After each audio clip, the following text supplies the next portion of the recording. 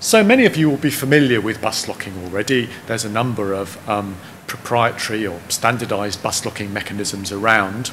And really the only reason that bus locking wasn't explicitly included in the TLM standard is that there is more than one bus locking mechanism in common use, and the TLM working group didn't feel it was their job to select one particular mechanism. So with bus locking, an initiator would add some sort of attribute, a lock, to a transaction.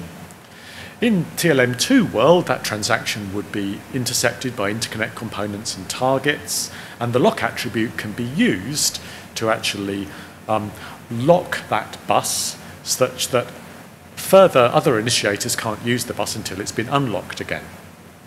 So the initiator adds a lock attribute to the transaction. The interconnect then locks the bus at that given address, so the particular address can be locked. And any attempt to access a locked address would give an error response, and that can be implemented using the response status in TLM-2. Then the same initiator that locked the interconnect can unlock it with a new transaction and a different value for the attribute. And the lock could be anonymous or it could be tagged.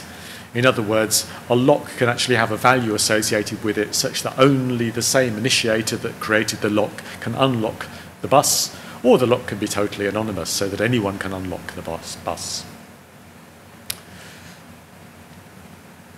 Well, in the particular implementation that I tried, it was the interconnect component that was actually implementing that bus locking. And the neat thing about that implementation technique is that the target can be a straightforward base protocol target that need know nothing about the locking mechanism. So the interconnect intercepts the extension, implements the locking, and then, where appropriate, forwards the transaction onto the target. And a very simple bus locking mechanism like this can be used to implement a read, modify, write operation, which is one of its commonest applications. And cut a long story short, it is indeed very, very straightforward to implement using TLM2 extensions.